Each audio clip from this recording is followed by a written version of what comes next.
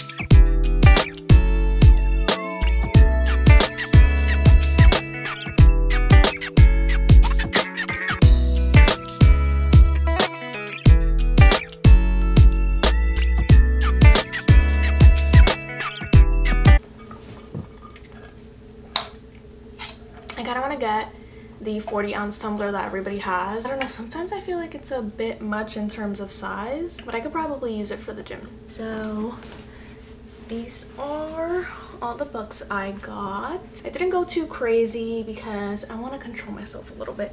I have a big TBR for April. I have like 7 or 8 books. I figured I should get through those before I go crazy hauling books. The first book I got is the Court of Frost and Starlight. I finished the Court of Wings and Ruin back in January and it was a good book. I did like it, however it did put me in a reading slump, like a really bad reading slump, to the point where I didn't read a book for like a month because it took me so long to finish it. There was a lot of times where I would get bored. Like I said, it was great. A lot of politics, talking about war and whatever, as the name suggests. However, I almost gave up on finishing the series because I did watch a few videos and a lot of people said you really don't need to read the last 2 books, like the first 3 were like the main thing. And I think she's gonna come out with another one and I am gonna be interested in reading that, so I might as well. I did start reading this book. I am on page 57, which is chapter 6, but let me tell you, I understand why everybody said they did not like this book. I don't understand the point of it. I know I'm only 6 chapters in or 5 chapters in, but it's so boring. Nothing is going on. It's just kind of talking about Feyre and Rhys and Cassian and all of them, like right after the war and how they're dealing with it. It's just kind of almost repetitive as well. I don't know. I'm gonna push through it, but I definitely paused for a minute. I put it down and I'm reading something else right now, which is part of my TBR. This is the first book I got. I needed to get it because it was part of my TBR and I figured I would read it right away since it is a short book, but it's not fun. The second book I got is Rock, Paper, Scissors by Alice Feeney. This is everywhere. This is a thriller, I believe. This is everywhere. This is about a couple, and here it says, things have been wrong with Mr. and Mrs. Wright for a long time. Every anniversary, the couple exchange traditional gifts, and Adam's wife writes him a letter she never lets him read, until now. Self-confessed workaholic Adam Wright has face blindness. He can't even recognize his own wife, and Amelia is sick of feeling unseen. When Adam and Amelia win a weekend away to Scotland, it might be just what their marriage needs. This weekend may make or break their marriage, but they didn't randomly win this trip. One of them is lying, and someone doesn't want them to live happily ever after. I picked up this thriller because I haven't read a thriller in a while. I'm really excited to see what this is about and see how I like it. So the next book I got is Things We Hide from the Light by Lucy Score. Everybody is obsessing or was obsessing over this book when it came out. I did read Things We Never Got Over, and contrary to popular opinion, I actually did not love that book. These books are hefty, as is Things We Never Got Over, and honestly for like the first half of the book I was really enjoying it. I can tell you what happened from start to finish, and I was really enjoying it, but I feel like they're too long. Like the last 200 or 150 pages are absolutely unnecessary in my opinion, and I was getting bored. I remember I was falling asleep while reading Things We Never Got Over, so I did rate it 2 stars because it was just dragging and I was like, I cannot do this. But I do want to I want to give it another chance and see if I'll like this book. A lot of people love it, so you know, maybe I was just, I don't know, maybe I was sleepy. Most of the time when I was picking that book up, I was reading it at nighttime most of the time, so I mean, I don't know. I'm trying to see if maybe it was just my circumstances at the moment that didn't make me absolutely enjoy it. This does tell a story about Nash and Lena. Nash is, what's his name? I forgot what the brother's name is. It's been a while since I read this book. This does look like it's dual perspective on Nash and Lena. Let me get the other book because I totally forgot. This is the first book. If you don't know, it's Things We Never Got Over, and this is about Knox and Naomi. How could I forget? It's the Knock 'Em Out series. Look how beautiful these books are. I love them. That's another reason why I got them, because, or I got this one even though I didn't love this one, because they just look so pretty on my bookshelf. This does tell a story of Nash, which he is a cop and he is Knox's brother. This story is about Naomi and Knox, Morgan, and this is Nash and Lena, which I believe Lena is Knox's ex-girlfriend if I'm not mistaken, which is a little weird. This book talks about him after he got shot and romance with Lena. It says 2 bullets put a dent in that southern charm, but thankfully spared his spectacular rear end. He's got his hands full with the man who shot him still on the loose, healing wounds and citizens that think of the law as more of a guideline. Throw in the gloomy mood that clings to him, and the last thing he needs is a smart-mouthed, gorgeous new neighbor making him feel things he doesn't have the energy to feel. Lena Solavita has her reasons for being in town. She's on a mission, and the fewer people that find out about it, the better. She does her best work alone, and as soon as she finds what she's after, she's hitting the road for the next solo adventure. Too bad. The town of Knock 'Em Out has other ideas. Soon Lena finds herself sucked into small town life. Dog sitting, saying yes to bridesmaid dress, listening to the sexy AF chief of police service himself in the shower. But when Nash finds out why she's there, flirty friends become furious enemies. The sparks flying don't know the difference between lust and hate. When danger forces them together, it's only a matter of time before they both get burned. So this kind of gives me vibes of like Naomi and Knox, because it was in the same small town and she wasn't really expecting to meet him there or meet anybody at that, and she kind of got forced into situations. A lot of unexpected things happened and she ended up with Knox.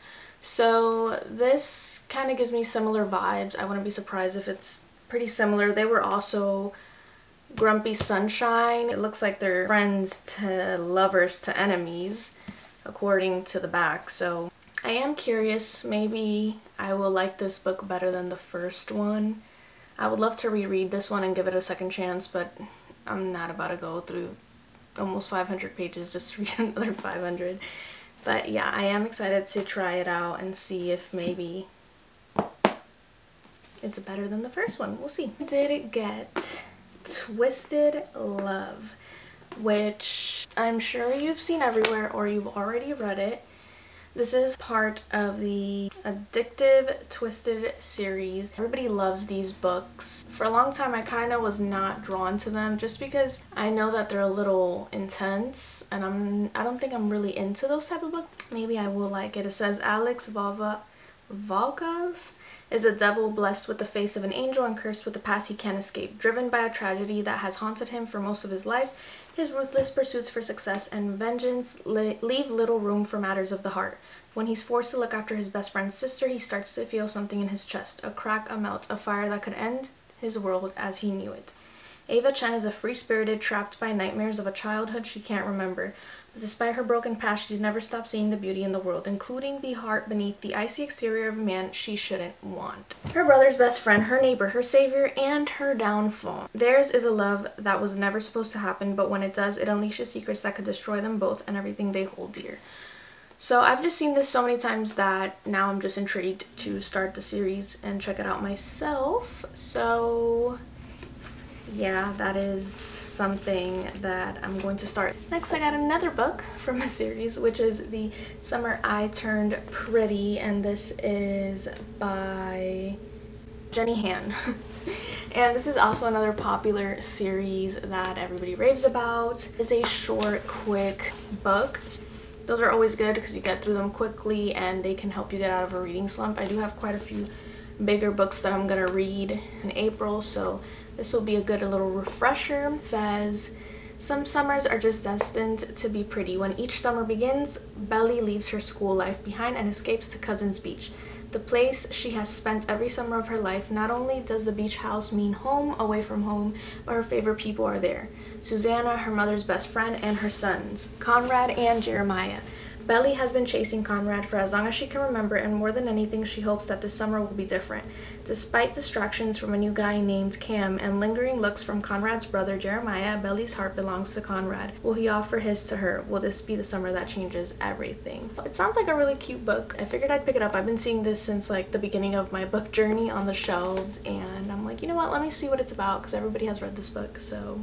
And then the last two books I got are super exciting because I am going to start the Shatter Me series, and this was actually not part of my TBR, but I kind of want to read it this month, or I want to start this series. I know this is a dystopian fantasy, if I'm not mistaken. Everybody loves these books. It says, the moon understands what it means to be human, uncertain, alone, cratered by imperfections. No one knows why Juliet's touch is fatal, but the reestablishment has plans for her, plans to use her as a weapon. But Juliet has plans of her own. After a lifetime without freedom, she's finally discovering a strength to fight back for the very first time and to find a future with the one boy she thought she'd lost forever. In the electrifying first book in the Shatter Me series, Harry Mafi presents a riveting dystopian world, a thrilling superhero story, and an unforgettable heroine. That's pretty much all I've heard about this book, that this girl, basically, if you touch her, people die. So, or if she touches them, they die. So that's really all I know about this series. I haven't really watched vlogs on it or anything to know exactly what it's about, but I know there's like quite a few books in this series, so it must be great.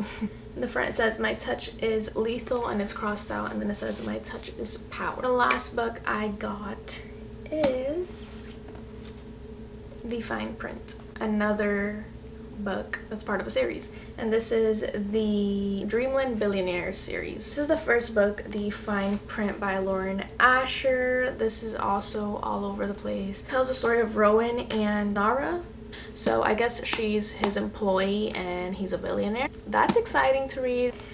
I wonder how this goes. Let me see how many pages this is. So 427 pages, quite a thick book. I know the last one came out recently.